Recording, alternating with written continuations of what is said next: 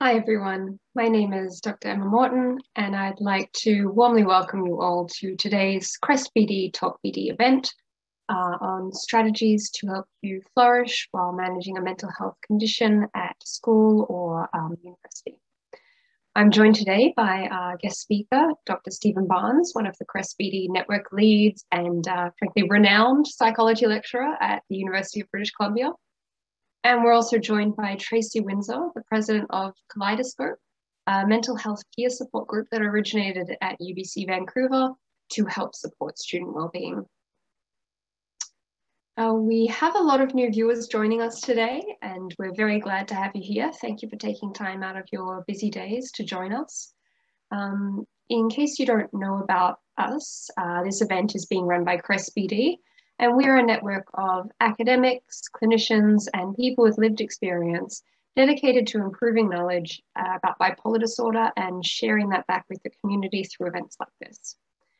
talkBD was started by CREST in March 2020 as a way to provide some support for the new challenges that people were facing during the COVID-19 pandemic. And we received a really enthusiastic response to this webinar format. We think it's a really ideal way to share evidence-based information and tools with the broadest possible audience. Although we do have a specific focus on bipolar disorder, much of the advice that we'll be sharing today will also be relevant to people experiencing other kinds of mental health difficulties and also any family or supports looking to assist someone that they care about. It's now October and learners in North America have recently returned to school. And for anyone, school and any kind of further educational training can come with a lot of stresses, whether you live with a mental health concern or not. But we know that for young people with bipolar disorder, and particularly at this transition to post-secondary education, that this can be a really challenging period that has some significant impacts on quality of life. Many mental health difficulties emerge for the first time at this age. And it can be quite complex learning to manage symptoms at the same time as navigating new levels of independence, whether that involves living outside the family home for the first time, having to self-direct your learning in new ways, or coping with changes to your schedule. In addition, it can be harder to know where to go for help in the post-secondary system as compared to high school. You have smaller classroom environments and more people taking a closer eye on how you're going. And of course, in 2021, this has all gotten a lot more complicated with remote learning.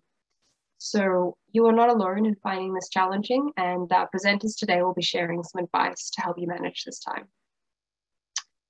Before we begin, I'd like to go through some quick introductions, starting with myself. I am a researcher at the University of British Columbia, working with the CREST.BD team to build and evaluate a new self-management app to help people optimize their quality of life. I'm originally from Australia, so I'm still kind of wrapping my head around this idea of starting the school year in September. But after a couple of years in Vancouver, I'm seeing the value in kind of taking the summer easy, and I've been using that time to get outdoors as much as possible. I find walking and hiking quite meditative, and even when it rains, which is quite often in Vancouver at this time of year, I'm enjoying long walks to take in the changing fall colors. So I'll now pass the mic to Stephen to introduce himself. We'd love to hear about where you work, your involvement with CREST, as well as one thing you do to relax in your downtime. Thanks, Emma. So I'm Stephen Barnes. I'm associate head. I was associate head. I'm the associate professor of teaching at University of British Columbia in the Department of Psychology. I'm going to be the director of the new undergraduate program in neuroscience, and I'm also the deputy co-lead of CREST.BD, the lead being Erin Mahalik. And I'm working with Emma on an app called Polaris, which is going to be helping people with bipolar disorder manage their symptoms and illness in general. And I'll pass it to Tracy. Hi, I'm Tracy. I'm going to apologize for my audio. Where I am, the internet connection isn't the best, so my audio quality also isn't the best. But hopefully you'll be able to hear me okay, and once those audio captions are turned on, hopefully it'll pick up what I'm saying. But yeah, so I am a Master of Social Work student at Dalhousie. I've been involved with the Kaleidoscope Mental Health Support Society for about 10 years. And I'm here today to share a bit about my experience studying with bipolar. Thank you both. I'll also mention that we have some behind the scenes helpers online with us today. Caden, who's helping us keep the gremlins out of Zoom, and Laura, who will be helping with the chat and answering questions on our Facebook page. So just to flag a couple of things about the format of this talk before we really get stuck into it. We have people joining us via Zoom as well as watching on Facebook Live. We will be having a presentation from Stephen and Tracy, but we'll be having a lot of Q&A time afterwards. And if you have questions, please put them in the Zoom Q&A box, or you can put them in a Facebook comment or anonymously via the CREST.BD talkBD page, and we'll get to them after the main presentation. But for now, I'll hand it over to Stephen and Tracy to talk a little bit more about studying and mental health. Thanks, Emma. So I wanted to preface this talk and discussion just by noting, at least for me, that I'm not a clinician. So I'm not going to be giving you any clinical advice, and nor will I be giving you clinical advice to your questions, but I will be, and I'm assuming Tracy will be as well, sharing our experiences and what we found for ourselves was helpful. So I live with BD, bipolar disorder, type 1. And I've had bipolar disorder, a diagnosis of bipolar disorder since I was in my undergraduate degree, which was a little bit of time ago, but I won't say how long. Did you want to touch on anything before we start, Tracy?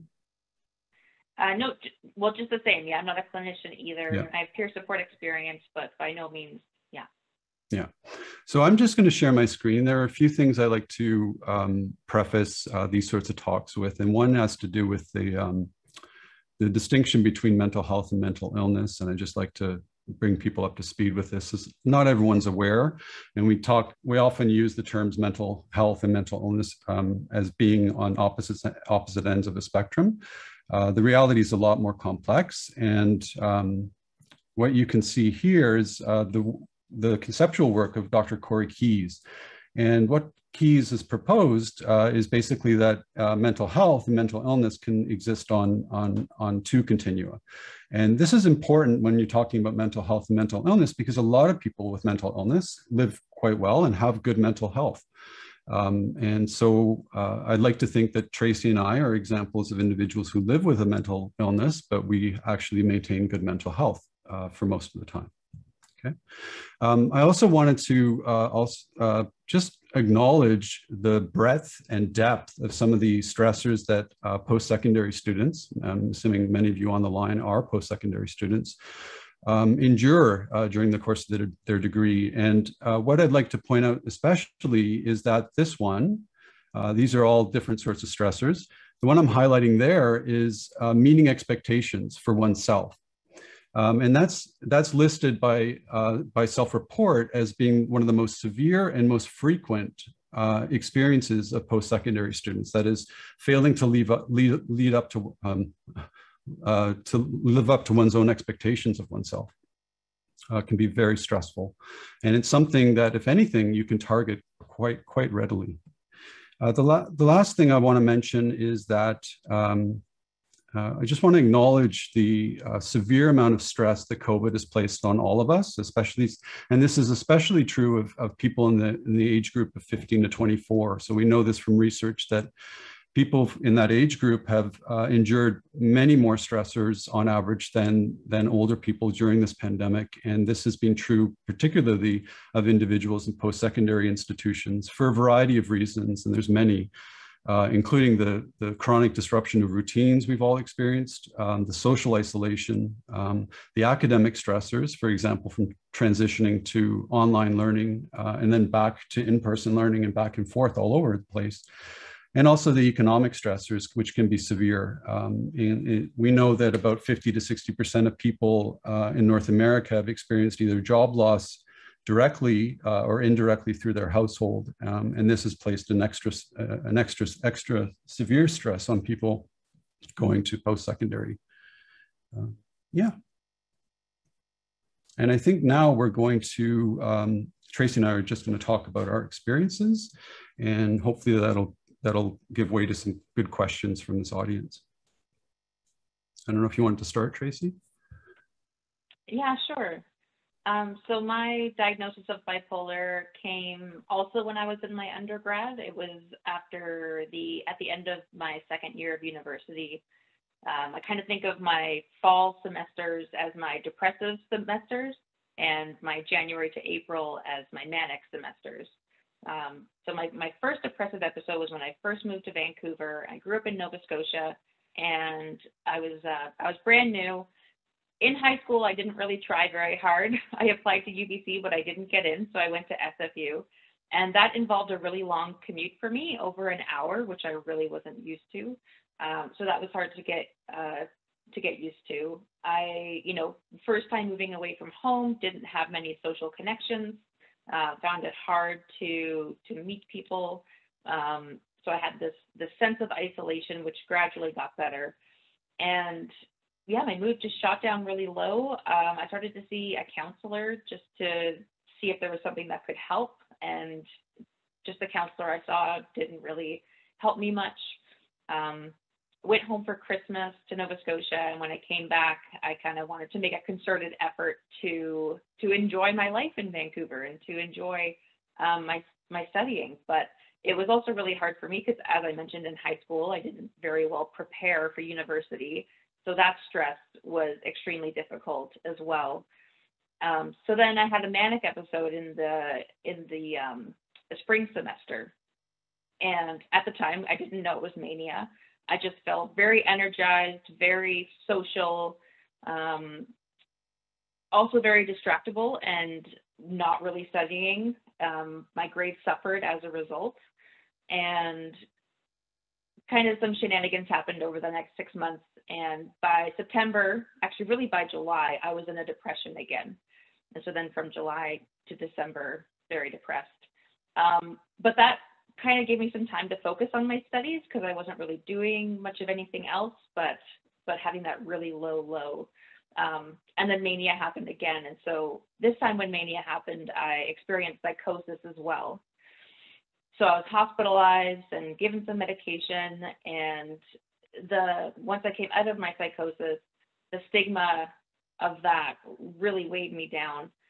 And I tried to go back to school to study, and I couldn't. I was taking 2 courses. I couldn't concentrate. I was failed my midterms and decided to withdraw and just focus on my health. So I took that time off. I was seeing the early psychosis intervention program, who were giving me lots of skills and treatment and sending me to places for cognitive behavioral therapy and stuff, which were really, really helpful for me. And so I tried to go back to school again in January, but at this time I didn't have very much direction. I had initially entered university because I wanted to be a killer whale trainer. Since I was 6 years old, that was my goal.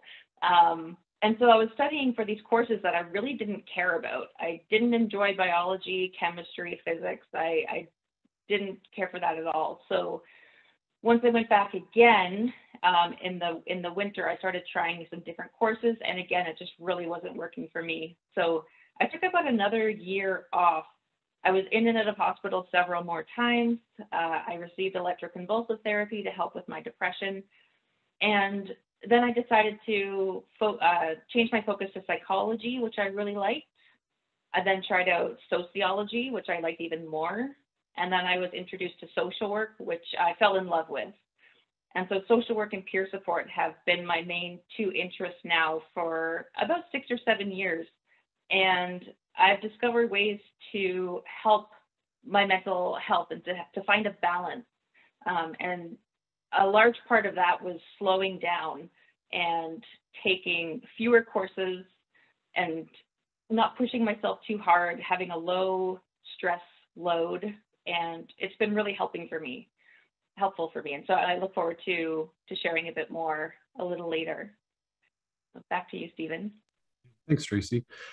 So I've lived with BD since I was in my second year of my undergrad. At that time, I became severely depressed. And in fact, for the next 4 years, I lived with a diagnosis of major depressive disorder. So in my second year, I got quite sick. I wasn't hospitalized at that time. I sort of endured through my undergraduate degree with a severe depression, which was obviously very difficult, and it's very difficult for anyone to function with a major depressive disorder, let alone at university. While I was doing that, I was not really adopting during that time a good, healthy approach to managing my condition. In fact, I was pushing myself more than I needed to, and that's one thing I actually regret. I didn't do something like what Tracy did, which was managing your mental health while you're actually dealing with a mental illness. For me, I got into graduate school after that, but then I had a manic episode at the beginning of my graduate degree. Actually, what's called a mixed episode, but I won't go into what that means. So during that manic episode, I started to be obviously very creative. Not obviously, but it often is the case that one's very creative during these bouts. And I got so manic that people were telling me that I was talking too fast. I might be doing that right now. I have a tendency to do that. And all sorts of other symptoms. And eventually my psychiatrist at that time hospitalized me for a period of, I think, 2 to 3 weeks. And after that, it was sort of a big wake-up call being hospitalized in terms of what I needed to do for myself going forward. And I decided at that time that it would be best if I took that year off of my degree. And then I came back a year later and I finished up. It was difficult, but I managed to spread things out a bit more, take fewer classes all at once. And that's actually one nice thing about a graduate degree is you do have a lot more flexibility in that regard. You still have that flexibility as an undergraduate, and we'll be sort of touching upon that issue off and on throughout the rest of our talk. And I basically made my way through 2 graduate degrees. And during that time, I had intermittent episodes, be it depression or mania. And I've had those for the duration of my career. I mean, I've learned over that time that there are certain things, there are certain triggers for me that things that I need to avoid or manage better in order to maintain my mental health. And, you know, as recently as 2 years ago, I had a major depressive episode. I'm lucky to be in a position at a university that understands mental health issues and was considerate enough to give me time off to manage my symptoms. Did you have anything else you wanted to say right now, Tracy? Or do we just want to? No, let's keep going. Okay. So I've taught about student mental health and I've done research on student mental health for some time. During the time that I've studied that and during the time that I've been working on doing research related to bipolar disorder, I've learned a lot of techniques and self-management skills that are readily available to people now. If you go to the CREST.BD.ca website, there's plenty of resources there for self-management. Some are applicable directly, you'll find them applicable directly to you. Others are maybe less so, but everyone has their own self-management strategies that they learn to keep. 2 things that I found very helpful for my self-management of my symptoms is volunteering my time to causes that I feel are quite worthwhile. I realized early on that when I was busy trying to help others, it was a distraction really from what I was going through. And it also helped me by seeing what helped them. It also helped me see what works for me as well. The other thing I do quite a bit to manage my symptoms is to paint and draw. So I've always been a bit of a visual artist, and that's something that I do. And sometimes I'll even take, a couple of days off work just to engage in those activities if I feel that I'm getting too stressed out. Yeah. So a major part of obviously living with a mental health condition while you're going to school is managing your workload. One thing I would like to say as a piece of advice to anyone who's struggling with a mental health issue during your undergraduate degree, at that time, it feels a lot like you have to get things done in 4 years. You have to take 5 courses a year, depending on the university you're going to. That pressure is, to a large degree, as I hinted at earlier, very much self-imposed. There are certain expectations, depending on whether you have a scholarship or so forth, to maintain a certain number of courses per year. But there is wiggle room there. And especially if you have an accommodation through your university, which is critical. If you're dealing with mental health issues, you need to seek resources to help you with those situations, including potentially getting a reduced course load, which is very important, I think, and it's probably one of the first things one should consider if one's mental health is deteriorating. I don't know if you wanted to comment on that, Tracy. Yeah, absolutely. Yeah, after my diagnosis, my mental health team encouraged me to take a reduced course load, and I hadn't even really considered it because everybody I knew in university was doing a full-time course load. That's just what you did. And so when I kind of realized that I could do part-time, and then I tried part-time and it was so much more manageable, I just kept up with part-time studies, taking one course at a time, kind of retraining my brain, or even just learning in general how to study, because I didn't do very well in high school and before university. And so taking that time to, with less pressure, to focus on my courses. And it gave me time to find what I enjoyed both in school, and time to find out what I enjoyed doing outside of school. Like I mentioned, I got involved in peer support. This was back really 2010, 2011. And I've been able to see different areas in work and what I enjoy doing for work as well, and getting experience that way, which has been hugely helpful for me to have this extra time to learn about that, how I enjoy peer support work, and have the time to pursue other interests. And so all in all, from start to finish, it took me 13 years to get my undergrad degree. But I worked hard, and I did get those good grades, and I got into a master's program basically immediately. And so, looking back, I have no regrets for taking that long to finish my degree. It's been great. I really enjoyed my undergrad degree. Yeah, that's one thing I wish I would have done differently, Tracy, which is basically trying to do at least a part-time course load during an undergrad. I was under the impression at the time that I had to do it that way. It was my own sort of self-imposed rule. I don't know why I was thinking that. And I would encourage people, if you are thinking that way, to sort of question yourself and ask why you think you need to complete it in 4 years. It's usually self-imposed. It's true, of course, that there's a financial cost associated with going to school, but often if you go part-time, you could potentially do other things that could potentially be a source of employment to help pay your way through school, and also maintain more of a balance while you're completing your degree as well. Yeah.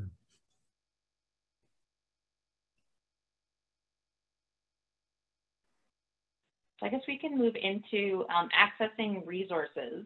Yeah. And so for me, the accessibility resource centers have been hugely helpful for getting accommodations for when I need them, whether it be extra time on exams or some leniency around late assignments if I needed some extra time. And it's just nice to know that you have that. And I have used the resources. Anytime I had an exam, I would take the extra time just because I didn't know how I'd be feeling that day. And sometimes I didn't need the extra time, but it was great to know that I had it. And so usually every post-secondary has some kind of disability or accessibility resource center. And if you have a doctor who can vouch for you, you may be eligible for some accommodations, which I think should be available anyway, kind of that universal design and learning, but that's not the system we're currently operating in. So that's been very helpful. Peer support has been helpful for me, particularly the Kaleidoscope. Mental Health Support Society. And a lot of universities now, I'm finding, do have some kind of peer support program. So at UBC, it used to be called Speakeasy, now it's AMS Peer Support. And other universities, I don't have any other examples, but that's UBC. Counseling, post-secondary often have counseling, which have groups like CBT that I mentioned that were hugely helpful for me. And you might have some health benefits to see a counselor. So I'm doing that right now with my health benefits from Dalhousie to see a counselor. And financial aid. So for myself, Student Aid BC has completely funded my education, whether through very little use of loans, mostly grants and bursaries. So Student Aid BC has a very comprehensive, like well-funded grants and bursaries for students with disabilities. And so a lot of people I talk to aren't aware of this. And so if you do have some kind of mental health diagnosis, it can really help with finances.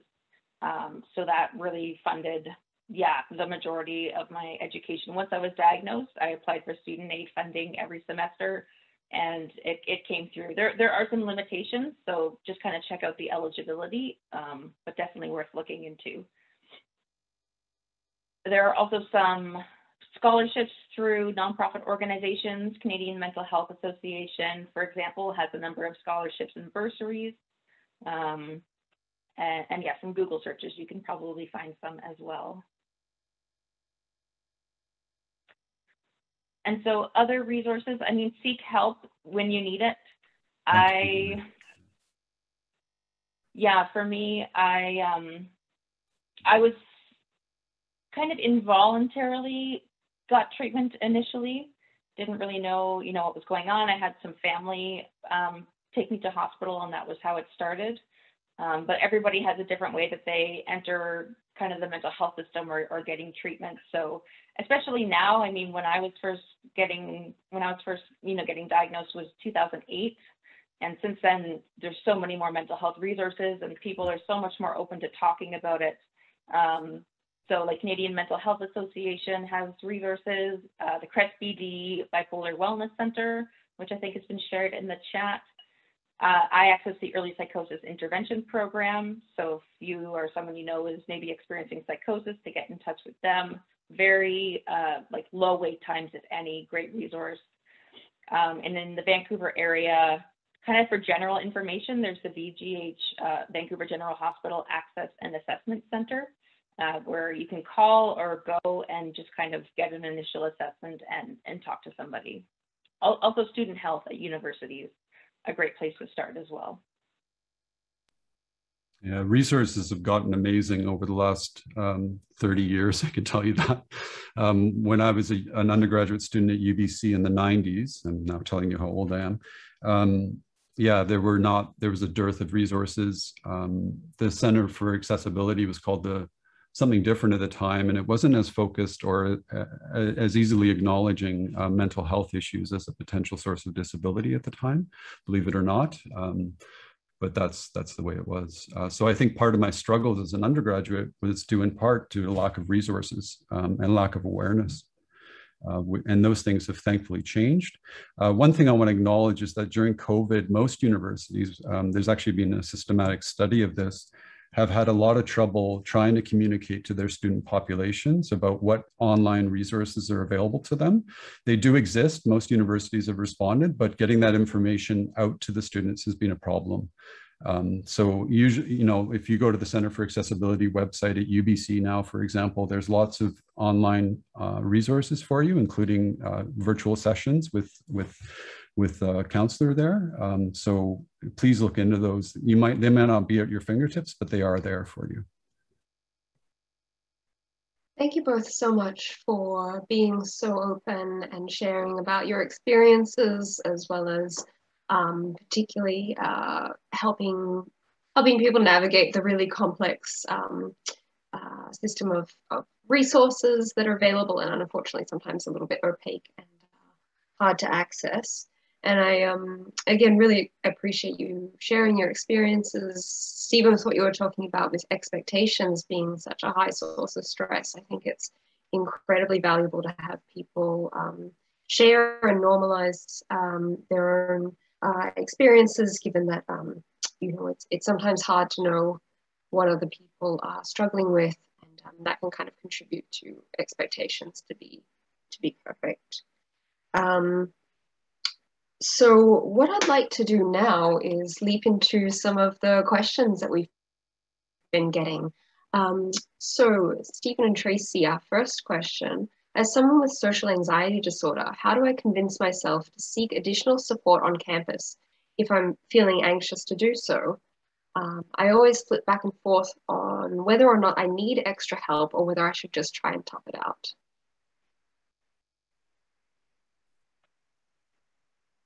You can go ahead, Tracy. Yeah, I was going to say, for a good way to reach out if anxiety is really preventing you from doing things that you want to do is to get some treatment for that first. And I know that that's kind of what you're mentioning, looking for treatment, but to get a treatment. So for me, I had a lot of anxiety as well. And so cognitive behavioral therapy was a way for me to learn healthy ways to cope with it so that it wasn't stopping me from doing things that I wanted to do. And from there, I was then able to, you know, I was empowered to do all kinds of things. So CBT, I definitely recommend, you know, being brave and trying something out would be my suggestion for a first step. Yeah, cognitive behavioral therapy, CBT, what Tracy touched on there, is a great treatment that's available to people, especially for anxiety disorders and depression. There's a lot of evidence backing its use, and there's a lot of online CBT programs now. There's even apps for CBT that you might want to look into if you're dealing with that sort of social anxiety and it's preventing you from seeking help. That might be an initial first step, is to do something that's, you know, in the privacy of your own home, and then maybe reach out for additional supports. I've found personally that peer support groups are an excellent way, a first step at reaching out for help. It first of all normalizes your experiences quite a bit by speaking to other people, especially students at your university or college who might be going through the same thing. You realize you're not alone, which is a very important first step. And yeah, it's a great way to make your move towards seeking help.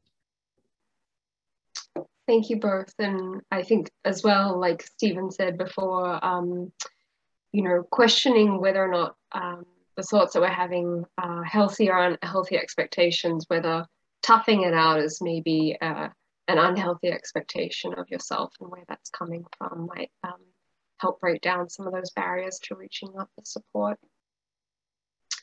The next question that we have is about I suppose, disclosure. And I think, Tracy, you touched on this a little bit earlier today when you were sharing your story. The questioner asks, do you feel that some mental illnesses are sometimes overly glamorized on campus, and can that be harmful? I feel that if I tell people about my depression, it is much more socially acceptable. But if I mention psychosis or the things I do when I am manic, it doesn't get the same treatment. So how do you manage dealing with the different levels of support you receive when disclosing different aspects of your mental illness? You go ahead, Tracy. We're both turning on our mics at the same time. Yeah, I think mental illnesses like depression and anxiety are definitely talked about a lot more, and maybe because they are more prevalent, that they're kind of the first ones that seem to be kind of more normalized in the population. And so other ones like bipolar, psychosis, borderline personality disorder, there are still all of these other ones that still have a lot of stigma attached to them. And so I'm not sure if the word glamorize resonates with me, but just like kind of a level of general like normalization, like, oh yeah, depression and anxiety, like almost everybody experiences that kind of thing. Whereas bipolar, psychosis, schizophrenia, schizoaffective, borderline, those still have a lot of stigma attached to them. And so I'm hoping over time, with people sharing about those as well, that stigma around those will break down too. But yeah, for myself, in terms of disclosing, the work that I do is peer-based work. And so it's kind of automatic that I have some kind of mental health disorder. And I don't necessarily always disclose that it is bipolar disorder.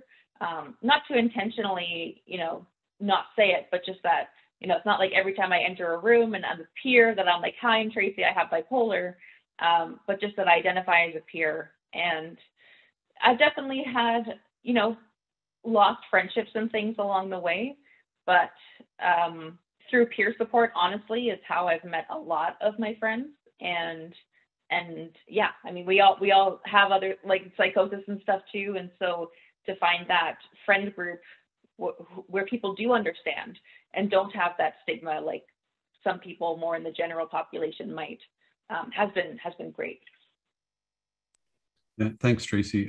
Yeah, I just wanted to echo that sentiment that glamorizes, I don't think is necessarily what's going on, at least in my opinion. I think it has more to do with prevalence. That is that anxiety disorders and depression are far more frequent than some of these other conditions that Tracy mentioned. That doesn't mean that those conditions aren't common on campuses. I mean, if you look at the prevalence rates for bipolar disorder, they're about 2%, which means that that's a lot of people on a standard university campus that have bipolar disorder.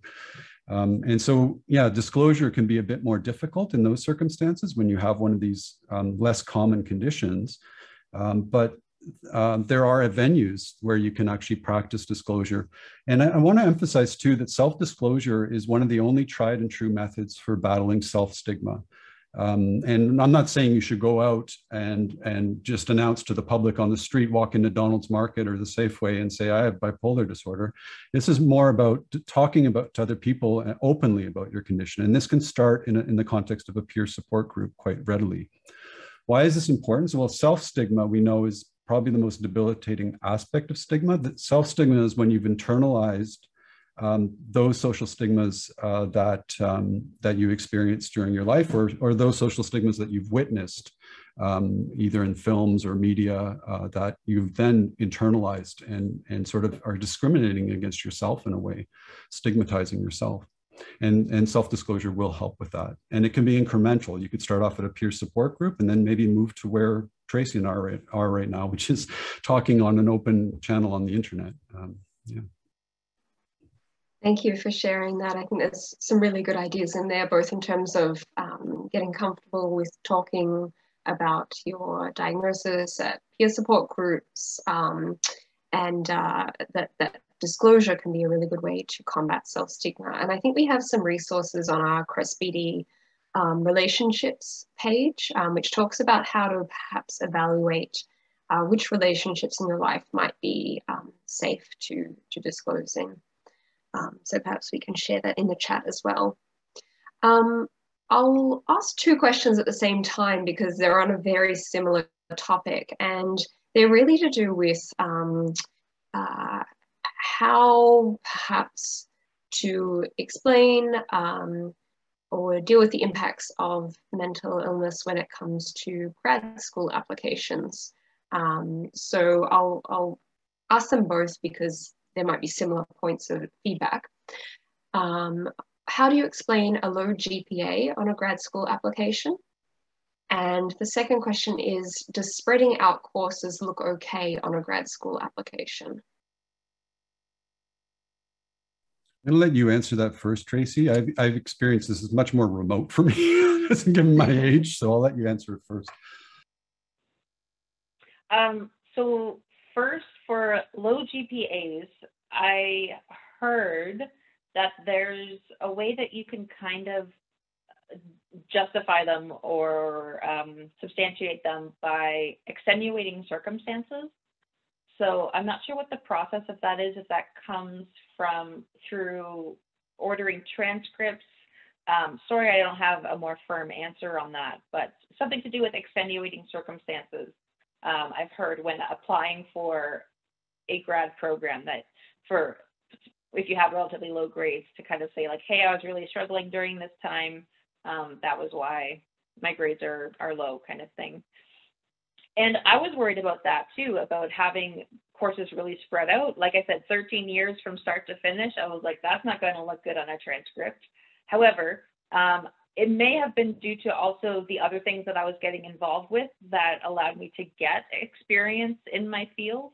So all of the peer support work that I've done over the last 10 years, you know, I've plugged it into a resume, and it turned out to be a fair bit of work. And so that's been another benefit of you know, taking a reduced course load. So it didn't impact me. Also, when I was filling out the application, you can select that you're a student with a disability, which, you know, brings folks' attention to that who are looking at your transcripts. So it didn't impact me at all, thankfully. Yeah, as I said, most of my struggles started happening in my graduate degree. So in terms of taking time off and having to deal with psychosis. But I can say sort of a few things about grad school applications. They've changed quite a bit over time, and the ability to actually say, you know, indicate that you have a disability wasn't even present when I did my grad school applications. There has always been a place on grad school applications for explaining why you didn't do particularly well in a particular year. That's usually a component of these applications. Likewise, if you're applying for grant funding, like a fellowship to support your grad school application, there will usually be some place to indicate if you've, you know, had some sort of health issues or other issues in your life that have affected your progress. They will not generally ask for details. They just want a sense of what time range these events happened. In fact, I don't think they're allowed to ask for details.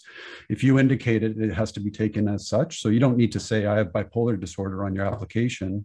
You can say I struggled with some health issues during this period of time, and that's all they really deserve to know at that time. They're assessing your application, not your mental health. So yeah, those are my 2 cents on that. I hope that helps. Thank you. It's I think particularly interesting to hear from you, Stephen, on that one, as you know, someone who's been applying to grad school and then, you know, a lecturer yourself on the other side of the coin. And again, you know, I think like Tracy was saying, there's ways to talk about the positives of that time, whether it was used to get additional experience. It also shows some self-awareness and planning. Grad school's a really stressful time, as I know as well, and to show that you kind of have a proactive strategy for managing your mental health can also be a really clear personal attribute to talk about. Yeah, this question, oh, sorry. I was going to say a little note on that. I did choose a grad program that had the flexibility to do part-time. I know some programs don't, so I was, yeah, careful to choose one and apply for one, and yeah, that's it. Yeah. Also, I just wanted to mention too, related to that, all of that discussion related to grad school, there's no rush to go to grad school. I mean, if getting additional experience like Tracy did in between your undergrad and your grad, you don't feel that you shouldn't also, in addition to not feeling like you need to complete your undergrad in 4 years, you shouldn't feel like you need to go directly into grad school. Another regret I have is just doing that route. Most people who are in academia will, in retrospect, either say, I valued this time I took off between my degrees, or I suggest that you do this because I didn't do it. It's very common advice that's given. Yes, I can also add to that echo chamber. Sometimes I think I wish I'd taken a little bit of time to just wind down in between those really intense, stressful periods in my life. Our next question might be, again, particularly pertinent to you, Stephen, as somebody who's been on the lecturing side of the coin, but again, then also to you, Tracy, who's had experiences of reaching out for that support. So hi, panelists. I have a question on disclosure as a student. When I'm going through a tough few months, is it a good idea to disclose my diagnosis to my lecturer at the start of semester, or only disclose when things get really bad? I don't want to seem like I'm asking for special treatment or attention either way, but from a lecturer's point of view, which is better? Early disclosure or waiting to see if things get bad? Okay, that's a great question. I'd preface my answer to the specifics of your question by saying that in most universities, you don't need to disclose directly to the lecturer at all. You usually have a Center for Accessibility, what it's called at UBC, or some sort of accessibility office that you would then disclose to them, and they manage the disclosures, which aren't really true disclosures. They manage relating that information to your lecturer or professors to tell them that you're going to be off, or you're not well at this time, or you need extra time for exam.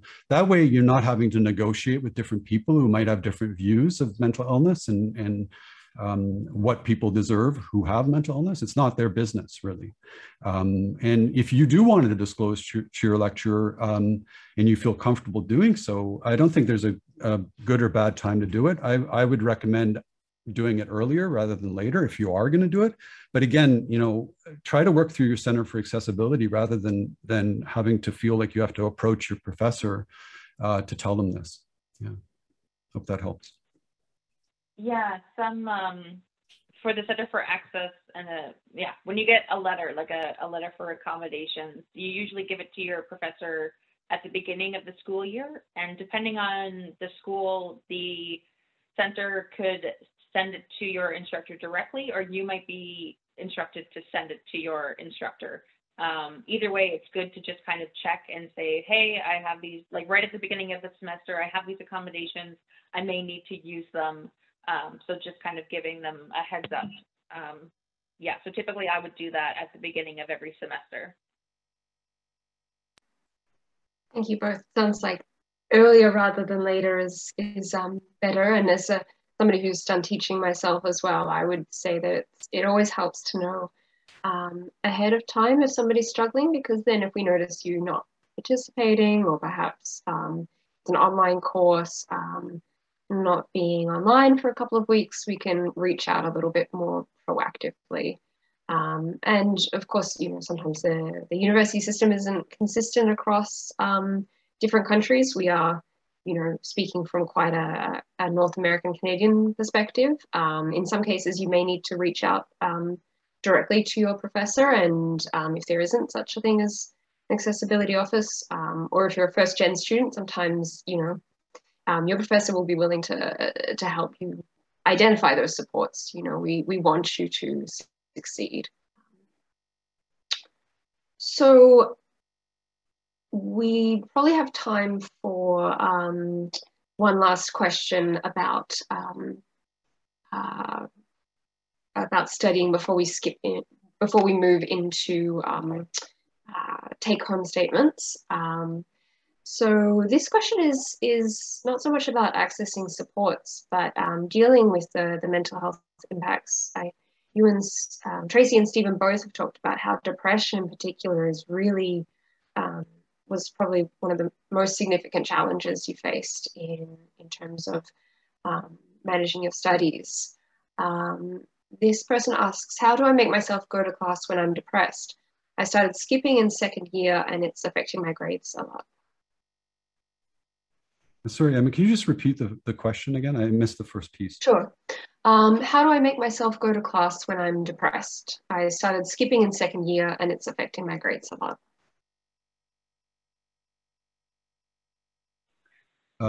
Go ahead, Tracy.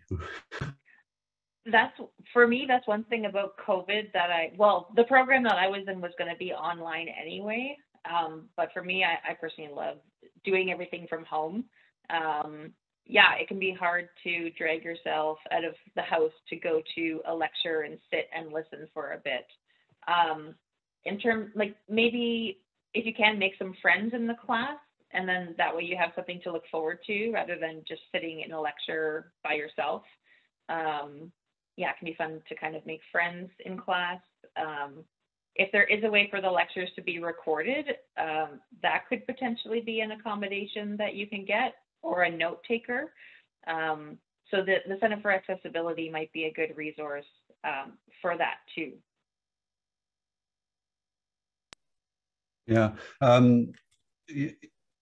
Yeah, I would also comment that based on what Tracy said, that, you know, one thing, and this is more of a political comment for me, So I think that the, COVID's been terrible. Online teaching has been sort of a mixed bag for people. But one thing that we have gained over this time of using online teaching and developing online tools, even like I think about the way Zoom looked as an interface a year and a half ago, and now how it looks now and how functional it is now. It's amazing. But one of the gains we've had during COVID is accessibility. People who couldn't otherwise come to class, maybe they're severely depressed, and we're now able to attend from their bedroom even. And that's a major win. And I think, one thing we all have to keep in mind is that as we move potentially back in person, we shouldn't get rid of all these gains we made. That's a major win, to give education such access for people, such access to education, that we shouldn't forget that. And going back to the original question about how to make yourself attend class if you're depressed, it's a difficult thing to do. I really like Tracy's suggestion of trying to make friends, or even talking to your neighbors the first couple of days in class, just so you develop a relationship that then if you do have to miss class, you have someone who's a potential note taker, and vice versa. You could do it for them. That way you don't, you're not as worried or feeling as upset if you miss a class, because you're not alone in it. You have other people with you who are helping you through that course. And group study skills and just studying with other people as a group is a very effective study strategy in general, even if you're doing it remotely over Zoom. Thank you both for your thoughts on that one. It's obviously a really challenging question to distill an answer to in a couple of minutes. A takeaway we'd probably want people to be having is, to be seeking support in addition to all of these behavioral strategies. Finding the motivation to go can be challenging to do on your own, and it's really ideal if you can have a peer support network or a healthcare provider who can help you troubleshoot ways to find that motivation, whether it's social or structuring something positive into that day. Like, I always used to treat myself to a really fancy coffee at the times when I was struggling to get into my own courses, something to find that motivation. But yeah, it's really great to hear you, Stephen, talk about the benefits of this online format. And I think that's something that we at CREST are looking to continue as well with the way that we share information, because the advantage of this talkBD series is that we've been able to reach a much broader audience than we have in the past, and we want to keep that sharing going. There are lots of good things that we can take away, I hope, from this pandemic. So what I'd like to do before we move into wrapping up and sharing some resources is to ask Stephen and Tracy, what is the number one take-home message that you'd like people attending today to keep in mind when it comes to studying and mental health? And maybe I'll go to Stephen first. Okay, so thanks, Emma. I would say the most important message I have for people studying with a mental illness, be it bipolar disorder or some other mental illness, is to don't feel like, I've already said this a few times, but don't feel like you need to rush through your degree, nor feel that you have to rush through your degree. Enjoy it and try to take the time that you need to stay healthy while you're doing it. Thank you. And Tracy? Yeah, I echo that. If it seems that your mental health, and you can, identify that it's your mental health, is getting in the way of being able to focus on school and do well and get those, high grades, if that's what you're going for, to not try to push through it, but to if you can, step back, get the support you need, learn ways of coping that work for you, and then just gradually build on it. It can take a while for your brain to heal from mental health, whatever it might be. For me, it was psychosis, which was a huge thing to recover from. And keep stress levels low. No need to be super stressed out. Like, there's no need. Find that low stress place that's like where you feel good about it. Yeah. Thank you once again to Stephen and Tracy for sharing your experiences, both as people who have been on the, who have given support and who have received support. And I think that talking openly about this is really valuable in breaking down some of those self-imposed expectations that we have about what studying should be like and what success at school should be. And I really like what you said there at the end, Tracy, about remembering to enjoy this time. You know, we pursue education because it can add value to our lives and our careers, but it should also be fun to learn. And I think finding ways to make that possible is really important for mental health, whether you are living with a mental illness or not. So since we're getting close to the end, what I'd like to do is share some of our CREST resources.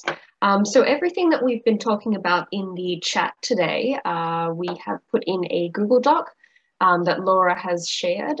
So this includes links to our Bipolar Wellness Center.